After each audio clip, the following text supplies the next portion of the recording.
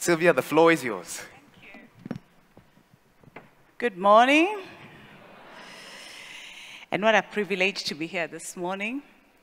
Last night we had great conversations that we started off, and I was glad to be around that table where those conversations were happening. I think we saw a lot of vulnerability, authenticity, shared from the personal walks of the different leaders that we had. And this morning we have another opportunity to be able to interact with Strive. I know there are many young people who have come from very far. Am I right to see Strive? I know they're here. So Strive, you're most welcome. Karibu sana Nairobi. Thank you. Maybe just to start off from what you've had in the previous session that just happened with Joshua and CS Matiangi. I mean, any overall impressions coming out of there? Well, first of all, let me just say it's a great privilege to be here today. I love coming to Kenya, as you know, and it's almost like a second home to me. I always imagined that the colonial architects who designed the city of Nairobi were the same people that designed the city of Harare.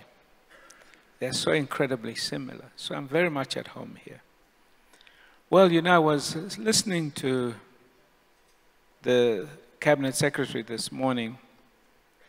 For those young people who were listening, there was something that really came into my heart as I was thinking about what he was saying. There's a passage of scripture which says, "From the abundance of the heart, the mouth speaks." Anybody familiar with that? There's a modern way of paraphrasing that. It says, "Your words locate you." There's a very fascinating Israeli tech company which has been working on the DNA of your voice. In other words, your voice contains everything about you. The words that you speak tell us everything we need to know about you. What kind of a person you are. You can't hide from your own words. So, listening to him, I heard a very sincere man who's trying extremely hard to do what is right. He was sincere in that. And I wish him very well in his efforts. Okay. Fantastic. So, I mean, there's a lot that has been shared on this platform so far. And we all know that you're a great entrepreneur across Africa. Just picking up from that previous comment that you have made, what is the voice of Africa? What are you hearing as you go across the different countries? And what would you, or what are you working towards in terms of the voice that you'd want to be seen for Africa? Well, you know, I come from a relatively small country in Africa. And one of the things that I learned very early on as my business began to thrive was that if I was going to get bigger, I needed to go to Africa. Sometimes when you come from big countries like Nigeria or South Africa, you've got such a big market at your feet that you don't think of the need to go to the rest of Africa. Whereas when you come from a small country, like a Zimbabwe or Rwanda, you're conscious of Africa because you need to go into a bigger market. So at a time when it was unknown that Africans went looking for opportunities to expand their business in other parts of Africa. In fact, when I set out, people would ask me, is there a problem in your own country? I remember arriving in one African country. I won't mention which one it was, but it was in this region. And so the guy asked me at says, why are you here? I said, I'm looking for business opportunities. He said, are there none in your own country? I said, I would like to invest. He said, why? Why would you like to invest? I said, so that you can be paid.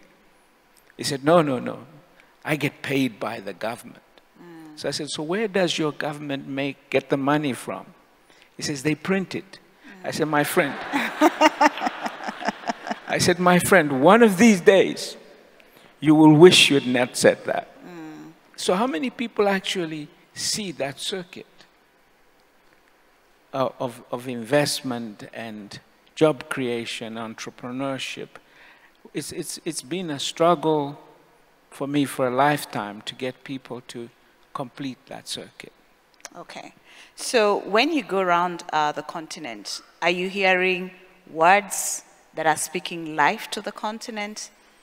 I know many times there's a narrative, and even I think yesterday evening we had a question that came through about that bridge that we need to be able to cross between what we are seeing in the reality that we have today versus that optimistic future that we are all working towards. What are the voices that you're hearing as you go across? You know, one of the great privileges I have is that I now count off my hands the number of countries in Africa that I haven't visited. I'm determined to visit every single African country. You are not born with a knowledge of Africa. The fact that you're born in Africa does not mean you know it. Okay? And so many people function on this idea that because I know my country, I know the rest of Africa. That's very dangerous. It's dangerous in anything you do to make that kind of assumption. So I've been traveling this continent now for more than 30 years. And I'm stunned by the change and the transformation. I'm also stunned by how much Africans are beginning to move within Africa, work with other Africans, coordinate with other Africans. It's not enough yet for the kind of change we need to see happen. But it used to be that you would be in one African country and you would ask them about a neighboring country and they would talk to them like they were reading a witch's brew, you know. That's moving away now. People are much more knowledgeable about the continent. But remember, our continent is still 54 sovereign countries. We have a deep desire to see it coordinate and work more effectively. But we mustn't forget that. And in those 54 countries, the stages of development, where countries are, the challenges that are there, are obviously going to differ. Okay. When we look at the audience that we have today, and even looking at the interactions that we had on the SOAR platform as we were preparing for this conference, there were lots of questions that were coming from the young people, and the young people from all over the continent.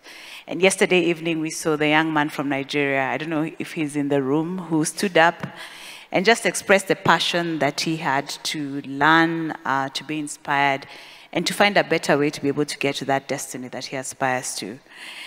I have seen that on different platforms, especially Facebook, you have a lot of interactions with the youth and with the young people. And we cannot have a conversation about generations if you're not speaking about the young people. Tell us about your passion around that. Well, you know, there's a lot of things said about Africa's youth.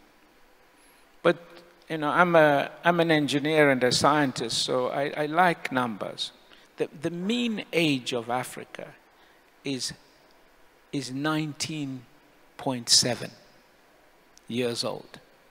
So half the population of Africa, that's the one you need to carry. Half the population of Africa are actually under the age of 20.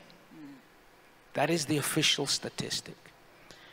Africa accounts for almost half of the world's young people. By the turn of this century, we will be some 40% of the global population. And on current projections, we could be half of the world's population by the middle of the next century. So there's a lot of Africans. And there's going to be even more of us. Now, that creates a vibrancy, but also creates a responsibility on those of us who are older. An unusual responsibility that none of us can afford not to be focused on the training and preparation of that generation. The future of this continent depends on it. So it's not something you do as a pastime. I can tell you this, once I finish reading my Bible in the morning and I've done my prayers, the first thing I do is to look at the comments from the young people who have spoken to me over the internet, over the Facebook.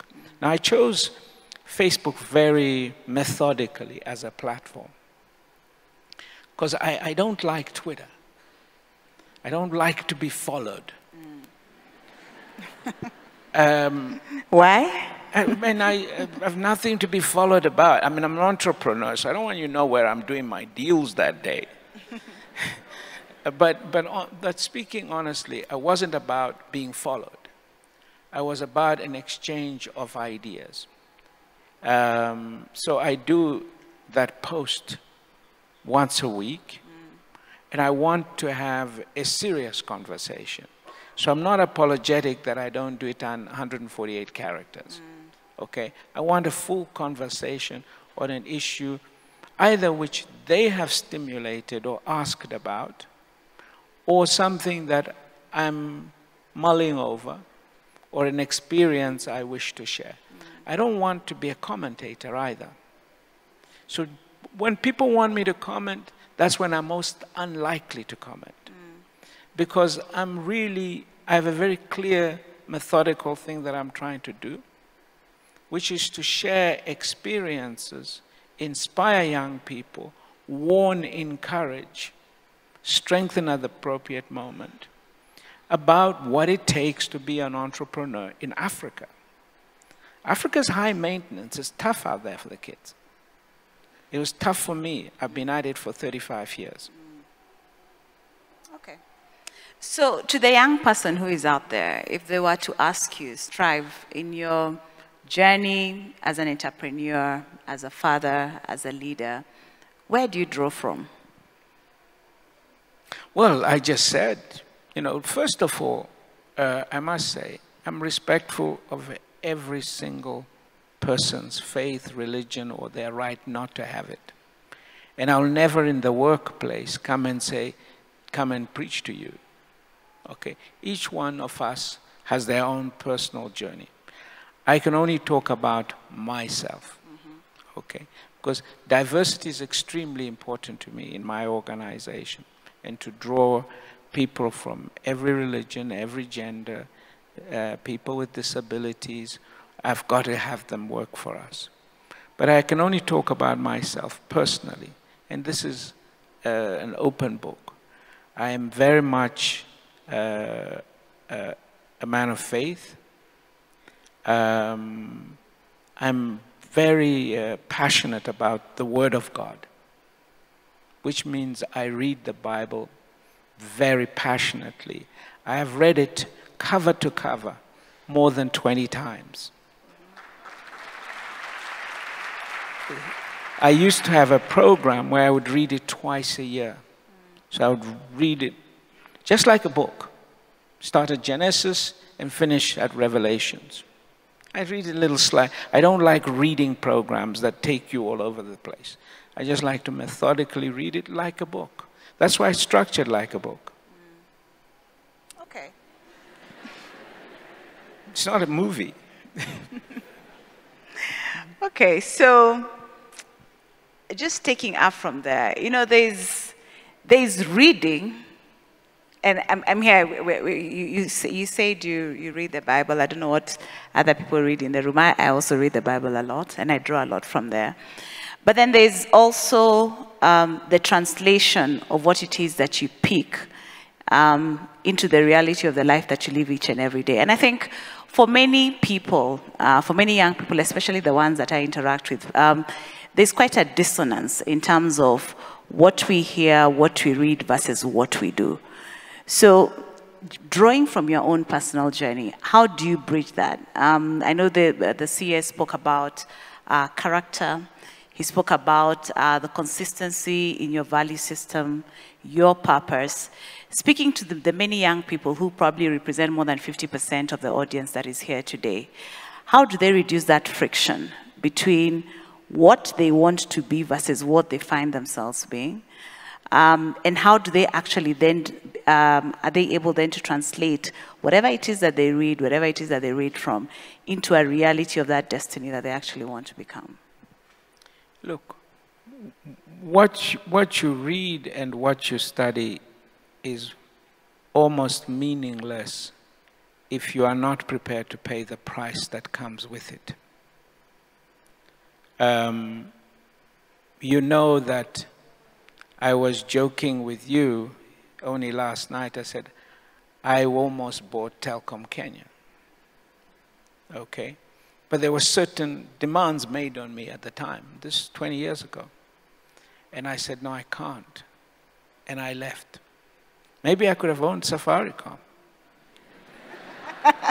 Could have been my boss. But I have no regrets. Okay. Okay. So there's a price that you paid. There's a price. And you've got to, because you've got to, it's got to become live.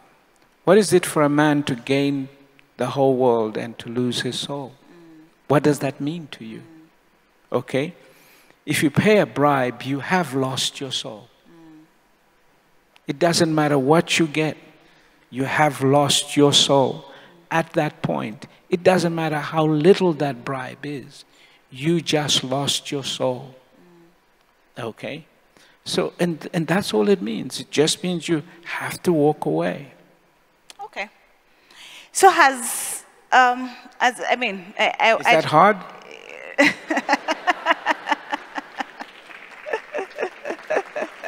I will invite other leaders onto the platform shortly to come and interact with Strive as we also have this conversation. But I just want to ask Strive, so has Africa got soul, or has Africa lost its soul? No. Especially speaking from the perspective of African leadership. Because I want to drive the conversation towards around how are we collaborating even as we get ready to invite our other panelists. Have we lost our soul? No, you know, Africa is not a person. Okay, and as much as we would like to, we will always be, it's individuals. Okay, they are, I wish there was a person called Africa that we could talk to, but we don't have that person. It's individuals, it's each one of us collectively, okay? And each one of us is a leader, because you might even just be a leader at school as a prefect, okay? But that's where it all begins, okay? You're a leader in the home, you're a leader in the community. We mustn't look at leadership in a single apex. That's not how society works, okay? You have the judiciary, you have the, I was sitting next to one of your judges, so what a privilege. So all of those are providing leadership in one way or another. But it's not an individual called Africa with a soul. That's okay for the creative guys to swing like that, but I'm an engineer. An engineer looks at the unit of things. I look at the unit of things. But I also think there is opportunity for us to become a people, especially a people that are driven by a common set of values, a people that are driven by a common vision, a people that are driven by a common sense of belief in that which could be, which probably today may be unseen. But I think as we live and walk in the daily paths that we find ourselves in and in the different places that we find ourselves planted in, we can begin to create kind of one African family that can really raise up the profile of our continent. Don't you think that? Yes, but it's going to be through, we have to commit ourselves to doing things. So let me give you an example. One of the greatest collaborations that I worked on, which many people know, I took a phone call during the Ebola crisis in West Africa. Do you recall that? And it was from the AU chairperson, Dr. Nkosazana Zuma. And she said to me, can the private sector help? Because I have no money, and we are being asked to send healthcare workers to West Africa. I said, how much money do you need? She says, oh, I think about 20, 30 million. I said, the private sector always has more money than government. Don't you know that? I said, so I'll tell you what, you have a room for me at the AU, and I will come. And I picked up the phone, and I called my friends, James Mwangi, I called all you guys, Joshua. I said, I need you to do two things. Those of you who can get to Addis, and those of you who can hold events within your home country. Bob Collymore, I called Bobby. I said, I know we compete and bump heads now and again, but we've got to do this. Within 2 weeks, we raised over $50 million. Okay? We sent 800 healthcare workers. And when I started getting the volunteers coming forward for the healthcare workers, we said, you cannot be from public health. You must come from the military. Because the military have healthcare workers. So why don't you give us doctors and nurses from the army, not from the hospitals? And here Kenya was one of the first to prepare its group, which was over 250 Kenyans. And I went with the AU's chairperson to Nigeria. They began to compete, in fact, to say, well, actually, we've got more. We sent, by the end of it, we had the largest contingent of healthcare workers there than any other group, any other nation.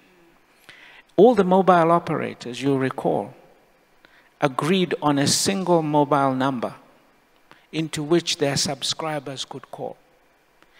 And that was the largest amount of money raised from the public in Africa. 150 million people contributed something. Okay? And it was from one end of Africa to the other. Okay? So, and then it was we said to the AU chairperson, we said, when we give money, we're accountable for our money. So she says, what does that mean? I said, well, we will look after the money and we will make the payments. She says, fine. So we set up a board of private sector leaders that paid the bills for all those people that were out there for over a year. And guess what? When it was all done, we had change. We had more than $17 million in change. And we said, it's available for your next crisis. Okay. So it is possible for us to collaborate.